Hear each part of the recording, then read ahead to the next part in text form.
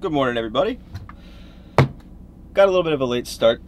It's pretty nasty out. It was like raining all morning, a little bit chillier, a bit of a cold front came through. I think it was in the low 50s. Right now it's 52, so I figured I would sleep an extra hour. Went to the gas station, threw some gas in the boat, threw the generator in the boat so I could charge the batteries. I was sitting in the Walmart parking lot last night and I didn't want to throw the generator on. I don't know, I probably could have, but I just decided I would do it this morning, and it will only take like an hour and a half to charge, and I'm already an hour in. So I'm gonna make some breakfast, just a quick bagel, and get out here on Rodman for the third time in a row. So the last 2 days have been really good. I've fished in the river section, like I've gone up, and it's been a lot of fun. I mean, there's a lot of current up there. All the hyacinth and the cypress trees is just some of the coolest fishing that I've ever done in my life.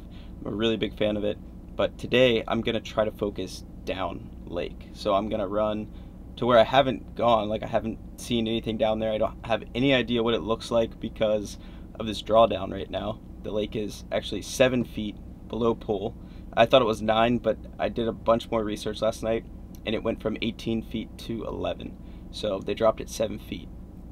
Now, something in the last video that I said that both my buddy Scott Rose and Kyle Welcher said is that the big fish in this lake probably followed that current down and are hanging out down there, like in a little bit deeper water.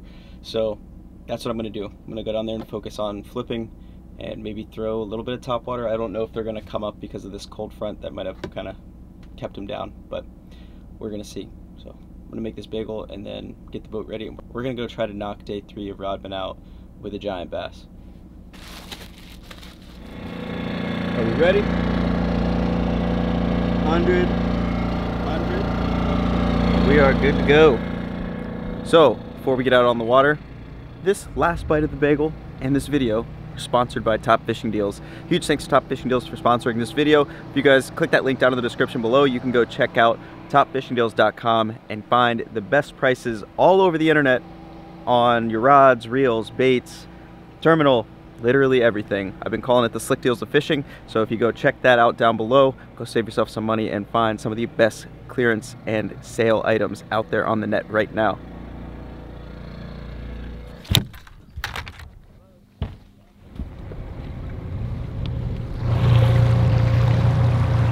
I love the John boat for this reason. It can be so shallow and I can just slowly make my way. I mean, I'm looking at freaking logs and I hope that's a log.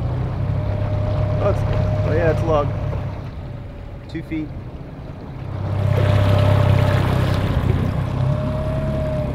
Churning up mud. I think I'm in the channel. This is the thing. There's really like, I have no idea where I'm going. Best advice I can give. If you don't know where you're going, don't go fast.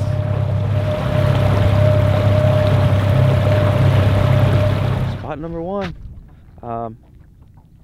Down this way is like the lake side of Rodman, and I'm working my way down there, but all of this looks pretty good, so I'm gonna start fishing my way into that. I'm gonna throw the buzzbait around a little bit, see if I can't bring anything up with that, and then switch to like a spinnerbait or a jig or Texas rig probably. Look, it looks so crazy out here. All this standing timber,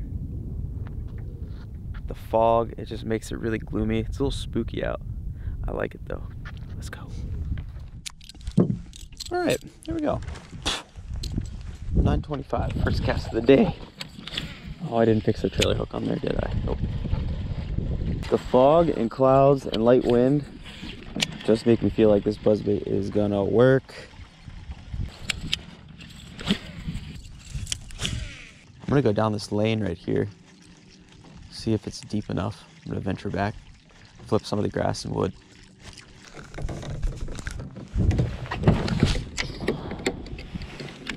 That was close. I'm gonna take a second and rig up a punch and rig because I want to get through some of this grass and I need to do it on braid.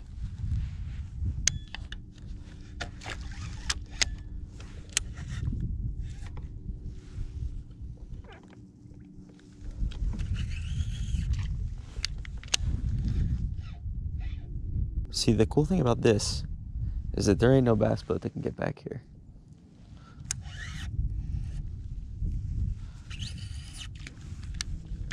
This is just like a straight reaction strike. With that 1 ounce weight, that bait is falling so quick, you're basically hoping just to land it right in front of their face. So, you know, they see something going by super quick. Imagine like a fly by your face. You're gonna try to swat it, and that's exactly what that fish is gonna do, except it's gonna eat it. So to try to make sense of all this wood, I just pulled up the map of Rodman on Navionics. Now, I don't think it's 100% correct because this obviously isn't according to the drawdown, and it says this is 7 or 8 feet, and I'm sitting in 8 feet right now. But I still think it's giving me something to go off of. I'm looking for some sort of break line or channel or dip, and I'm heading right towards an area, basically straight ahead, where it gets down to 15 feet. And granted, it's probably not going to be 15 feet right now, but it's still going to be deeper than the surrounding areas. So I'm just looking for something a little bit different that I can go off of, and that's where I'm going to head right now and just try to pick these different spots apart and fish around those areas. So I'm going to go here where it has that like 15-foot hole, and then probably swing over this way. There's a creek bed and another hole there, and it looks like a underwater point that comes out real shallow flat, which they could be coming up to spawn on. There's a road bed out on top of there, and then I don't know, work my way around obviously towards the dam. Down this way you have that real deep channel, but we're over here and we have all of this to go through, so we'll be taking our time. The water is a lot cleaner down here too than up in the river, which makes sense, but figured I'd let you know.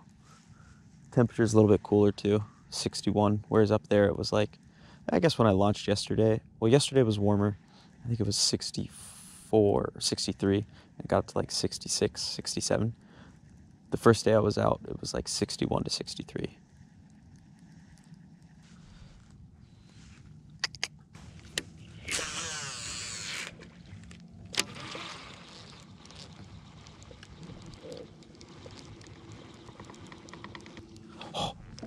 Oh my God.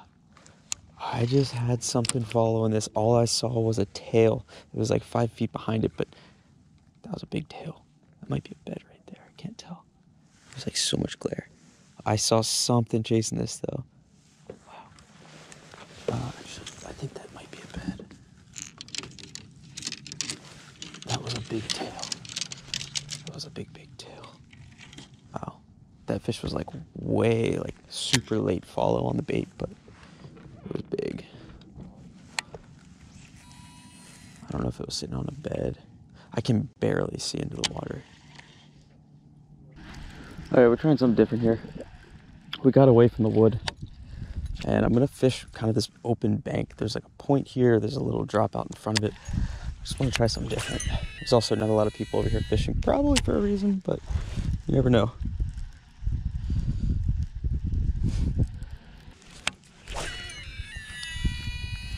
So I've been out here for 2 hours. I fished through all of that standing timber, just like took a line and zigzagged my way through. Then I came out here to the open water. It's still pretty shallow. It's only like 4 and 5 feet.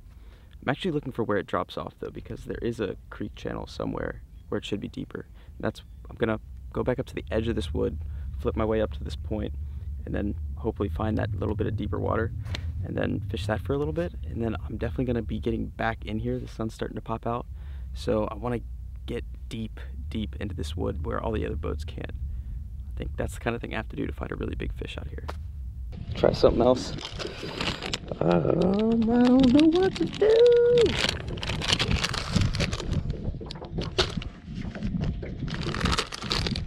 Go with this black and green flake for a little bit.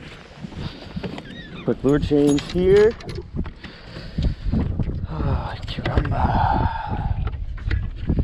All right, so we're up in the river where I was fishing yesterday, and I just had the weirdest, inception-y, very strange moment. When I came back through, I came this back way and followed the channel, and then had to cut through a bunch of wood and grass, and then I ended up in an area that I'd fished twice yesterday, like all the way through. You can only stay in one channel, but I didn't realize that I'd fished it until I got a little bit closer up and I started recognizing landmarks. I I was like, how am I here? Like, how did I get here? It doesn't make sense. I was second guessing myself. Like, I went back and checked and I was like, no, this isn't it. And it totally was. It was where I saw that bed 2 days ago. So crazy. It was very cool. This is a very cool place. So I'm gonna start punching and flipping and throwing spinner baits up here, see if we can't catch anything.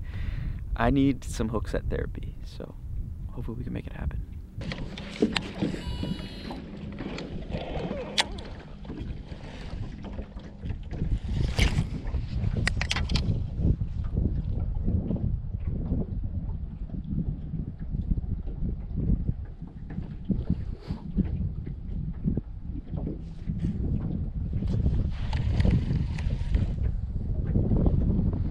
Stupid snell knot.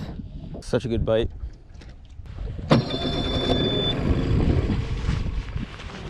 Oh, that's gonna do it for me, boys. I am toast. I can't even explain to you the hilarity of the situation that just happened. I'm such an idiot.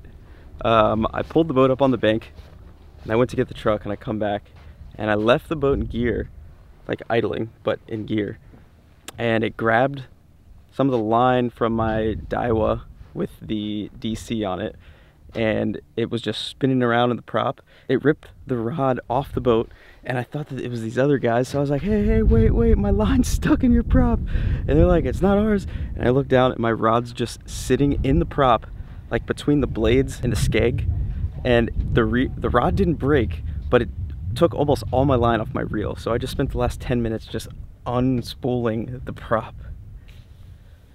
Story of my day. Jeez, that was rough. I'm such an idiot. All right, I'm gonna get this boat ready, and then we got a drive to do today. Right where we started this video. I'm actually still at the ramp right now because I'm waiting for my phone to charge so I can figure out where exactly I need to go. So I'm meeting up with Scott Rose tomorrow, and we're gonna go fish Lake Toho, and then Lawson's gonna come on Monday, and we're gonna do some fishing for a few days in Central Florida. Whew. I need some food. Where's my peanut butter? It's PB&J time, boys. I'm gonna eat my sorrows away. So let's talk about the day really quick before I get into sandwich making. I don't think I did anything wrong. If I really wanted to catch fish, I knew that I could have gone up into the river, but I really wanted to try and catch a big fish. And I think, like Kyle and Scott said, that they're gonna be more down lake. So I took the shot today and I lost that gamble. I had one bite, and coincidentally it was when I went up into the river. So probably could have caught fish up there, but I was looking for that big, that like 10-pounder. So I'm not upset about it. You know, I could sit here and be salty, but it was a new day on a new body of water for me because I'd never gone down that far and like really seen it. So I figured out exactly what it's like. I learned that back channel, how to get back there from being up in the river, so that was cool. I look forward to coming back in a couple weeks and closer to the full moon, so I think more of those fish will be pushing up, and hopefully some bigger ones. Hopefully it'll warm up a little bit too. I think there's a couple weeks of really nice weather that we'll see more fish shallow, or the bite will just improve in general. But it was an awesome lake. I recommend it to anyone that wants to come here. Rodman is a very special place, actually. It's I don't know, there's something about being here that just feels fishy. Feels like there's big fish here, and I look forward to coming back in a couple weeks. But I already decided that I am gonna post this video even though it's a skunk video. I'm sorry, I know it sucks. Trust me, it was a long day, but I think that there's still some value in it, and I also want to keep you guys in the loop with these videos and film every single day and share every day with you so you feel like you're here with me. But I hope you guys enjoyed this video. Make sure you hit that subscribe button for me. Wish me some luck at Toho, and I'll see you on the next one.